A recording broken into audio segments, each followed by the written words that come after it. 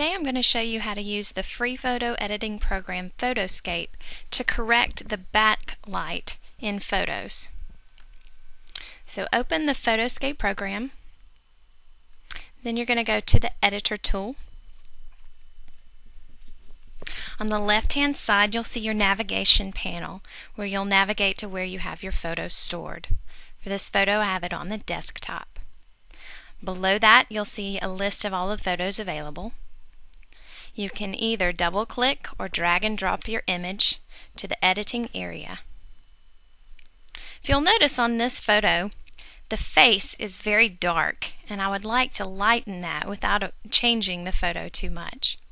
For this effect, you'll go to the backlight tool and choose the different amount.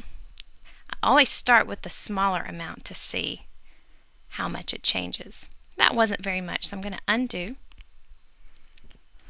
Move on up to 50%.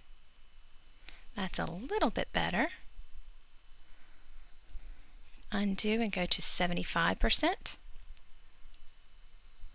Now we're getting somewhere.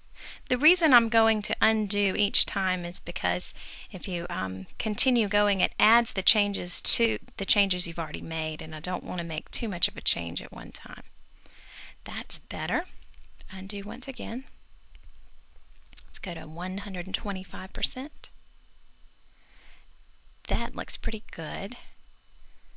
Keep going. 150%. That might be a little bit too much, so 125 is what I'm looking for.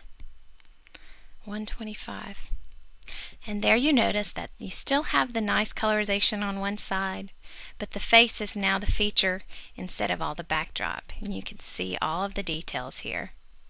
So I'll want to save this. Go to Save As to save it as a different name. Once again, the rule of thumb I use here is to use the same file but change the ending of the name to whatever effect I've created. So this is Backlight Correction, and save. I want it to be 100% quality, so the quality of the new photo is the same as the old photo. Click OK.